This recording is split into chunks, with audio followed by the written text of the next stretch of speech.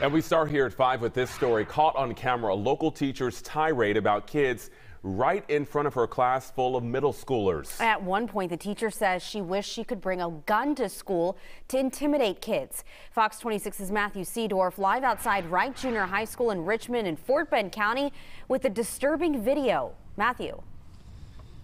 Rashi, it's the teacher tantrum a lot of people are talking about. Some parents think this teacher needs to be fired. If I have to keep dealing with kids that are complete and utter morons, I'm done. Shocking moments inside a Houston area classroom. I don't even care if I lose my job. I want to be fired at this point. Parents posting a student's disturbing video to Facebook. I literally am going to hurt myself if I have to keep coming here. A teacher at Wright Junior High School, loud and clear, on a major rant in front of her class full of 6th graders. That if they fell into a river, I would let them float away. Literally.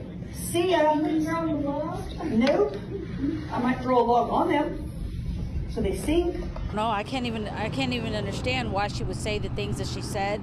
Very cruel, very not remorseful at all. Being a teacher is pretty frustrating, but taking it out on your students, you just can't do that. We showed this video to Diane Skypel. Her daughter's in the teacher's class. I want to carry a gun on my hip and intimidate people. So she needs to find a different profession than working with kids. You probably shouldn't talk to your students like that, even if you're really mad at them.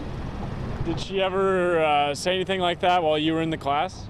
No, but she actually did tell us about it, and she said she hopes she gets fired because she can't deal with it. A spokesperson from Lamar CISD calls the comments disturbing, adding the employee involved was made aware not to report to the campus and was placed on administrative leave. Definitely, I would like for her to be fired.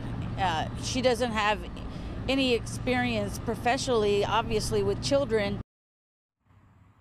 A lot of parents clearly upset. A spokesperson from the school district says this case is under investigation. We're live in Fort Bend County tonight. Matthew Seedorf, Fox 26 News.